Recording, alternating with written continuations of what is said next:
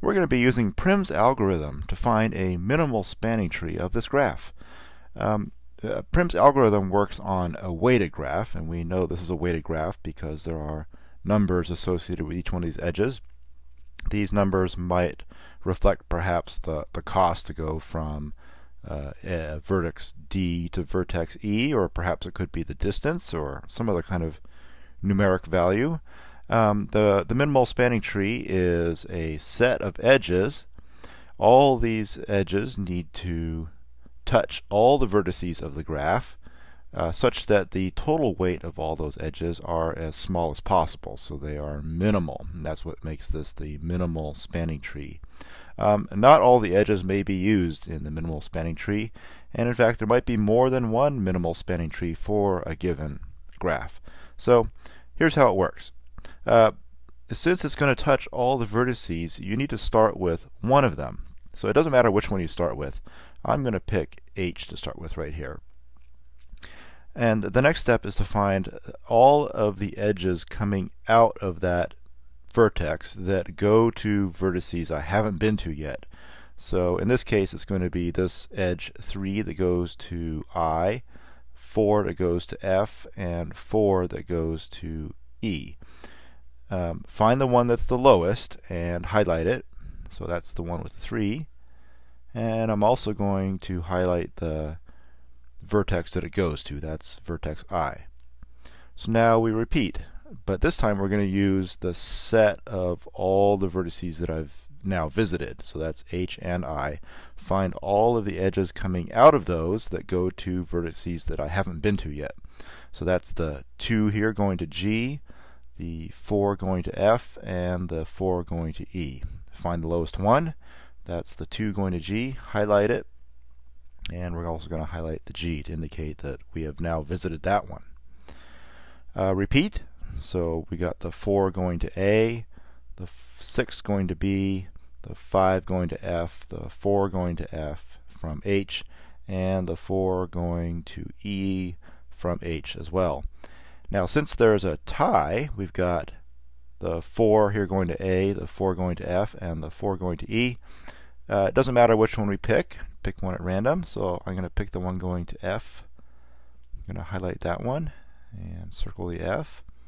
And we do this again. 4 going to A, 6 going to B, 5 going to F from G. I'm sorry, we don't do that one because we've already been to F. So don't consider that one. How about the 3 going to D, the 3 going to E, and the 4 going to E from H?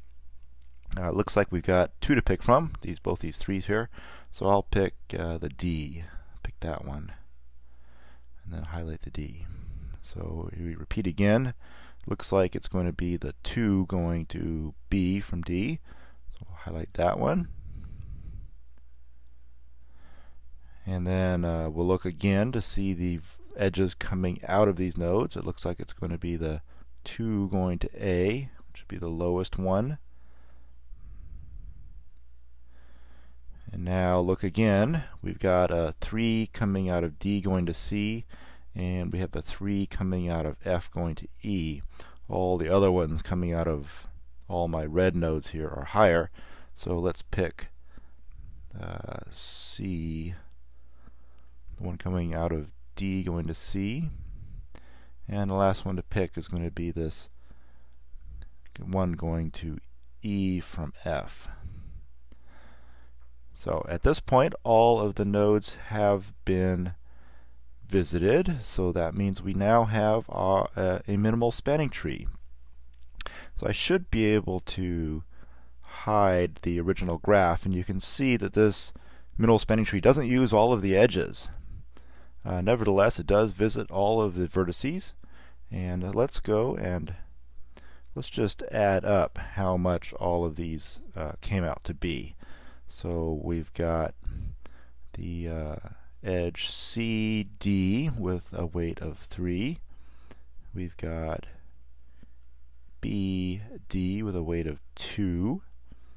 We have AB with a weight of 2. Looks like DF with 3. FE with a weight of 3 as well. GI 2, IH 3, and FH 4. If we add all these up, we've got 5, 6, 7, 10, 13, 14, 15, 18, 22 as the weight of our minimal spanning tree. So as I said, the output of this algorithm is a set of edges. So it's these that we've written here.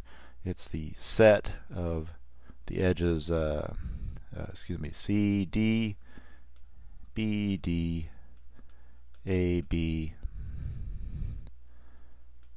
D, F, F, E, G, I, H, and FH. That is a minimal spanning tree, and you can probably see that there were some places where we could have come up with a different minimal spanning tree. Like remember, I think it was about the third step or so where we had a choice between this edge with 4, this with 4, and this with 4.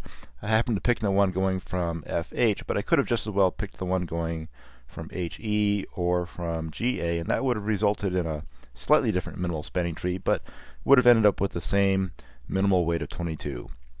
So you can see that there were probably other places where I could have made a choice, but we would have ended up with this same number. So there we go. That's how to do Prim's algorithm to calculate a minimal spanning tree on a weighted graph.